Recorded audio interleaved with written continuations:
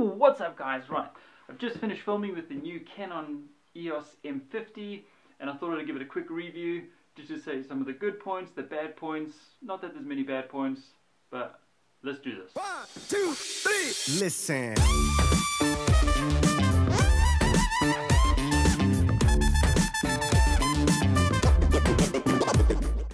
Okay, so being a Nikon user, I've never really used a Canon other than holding a friend's Canon and playing around with this and getting confused to hell. This Canon camera, super easy to use. It's exactly what I wanted for doing vlogging, and I couldn't be happier with this camera. One of the biggest selling points for me was the external mic jack on the side over here. It's something I've been struggling with for a while. It's trying to get better audio, and that's why I held off on getting a lot of these types of cameras, is because they just didn't have that external mic that you kind of need.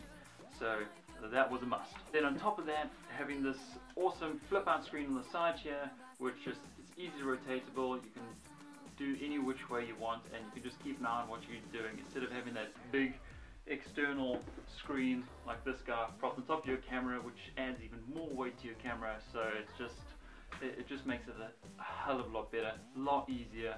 Another great thing about the flip out screen to the side is it doesn't get in the way of any tripods or anything you're wanting to attach to the bottom of the camera. It just flips out to the side. The only drawback to this is that when you do have a tripod or anything mounted to the side, especially if it's got like a bracket that places over here, you just can't get to the battery or the memory card. For something like this one, you can still get to it. I'm not quite sure you're going to be able to get the battery out of that or into that. Let's have a look. So, battery. Yeah, you just can't get, with having that head there, you just can't get your battery in or out. So I know what happened to me with the battery life. I had to, for the episode I just did up here, I think I had to charge the battery once, so it was a bit of a mission to have to strip everything down, get that battery out, take the memory card, get everything off the memory card. So you just have to be prepared for that. That's one of the downsides. Now the focusing options on this camera are just absolutely, they rock. They are amazing. Compared to what I was trying to do with my Nikon. Yes, the more expensive versions, they got great autofocus and everything. My Nikon was, it always battled to focus, or it was keep on trying to focus. So I mean, if I just blinked, it would refocus type of thing. With this camera, it's got this really cool follow focus, and it's so easy with the touch screen. If you want to focus on a different area, you simply just touch the screen, it'll focus on that, and it's actually really amazing, and it makes life so much easier to know that the majority of it, I won't say everything, but the majority of it will be in focus, which is really great.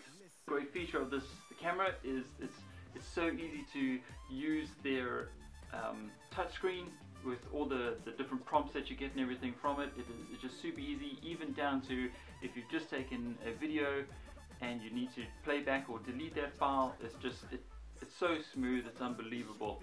The actual touchscreen is just like any smartphone. It's really easy to use. It's nothing like, I think, like the GoPro Hero 5. That thing is awful. I battle with that thing really badly. But this just rocks. It's just so easy. Deletes, playback, really easy.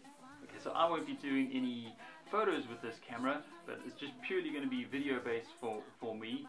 I'll still be taking pictures with my Nikon, but having this camera, the stabilization in this is really good. I'm no expert or anything like that on it, but it's still good. You've still got a good grip on it, and you can really try to get those slow motion shots like this one over here, where I try to just pan around the squeegee and basically the focus area, and I thought it actually worked really well. That was my first time in doing it, so I was really happy with it. The only real, I think, two drawbacks on this camera is simply the battery power. It only lasted me about, as I said, half of that episode where I had to stop, and then the second negative thing was have to take everything off the base mount and the tripod all out so I can get access to the battery. Those are the only 2 points about it. Onto the 4K feature. I tried to switch on the 4K feature, but it just zoomed in way too much. For me, I'm not too sure whether it would be great to use the 4K feature, but it just zoomed in way too much for me, as I said, and I don't want to have to spend more on adapters and lenses and everything just to make this work. I'm pretty happy with the quality that I got from the camera, and it's going to be super fun to learn more as I progress with the camera, it's going to be great. This is a super camera. Would I recommend it? Hell yes, I would recommend this camera. Super easy to use. The only 2 drawbacks, as I said, was the battery life. That only lasted me for about halfway through the episode, which then brought me on to the other downfall, which was with the mounts, obviously in the center over here. You just couldn't get access easily to the memory card or the battery on the back. But that's such a small little detail. This camera is awesome. Cool, that about concludes the quick review of the Canon EOS M50. Hope you enjoyed it. If you're interested, subscribe to my videos, hit that like button, and I'll catch you later.